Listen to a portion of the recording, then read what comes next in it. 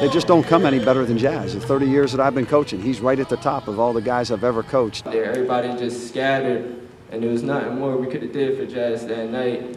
I'm sure we all would have laid down and died for Jazz. We love Jazz. He was our brother.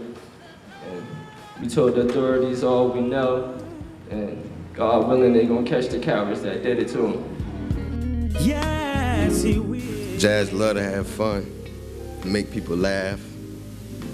He had a good, strong heart. I think he got that from his mother. Jazz is just the, he's the ultimate son, ultimate teammate, ultimate friend, and he just touched so many people. Just that big smile of his and the sincerity and the compassion that he had for his teammates.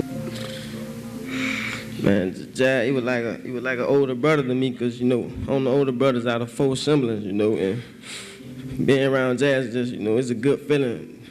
To know how his smile can make your day go better.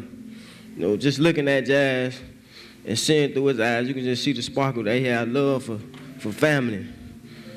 And on behalf of the Miami Edison family, it gives me great pride and great honor to say that Jazz has been and forever will be Red Raider for life.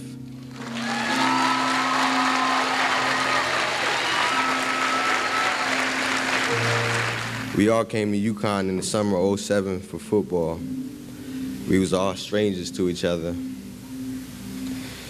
As we moved in, I remember the first time seeing Jazz, dreads hanging, plaid shorts, and some sandals on with no socks.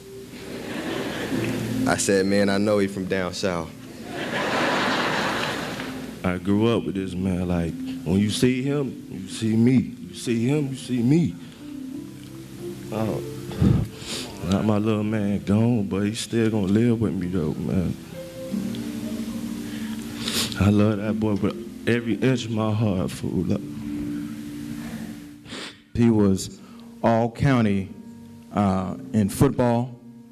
He was all county in track and field, and he was also a member of the basketball team. He was truly a tremendous student athlete.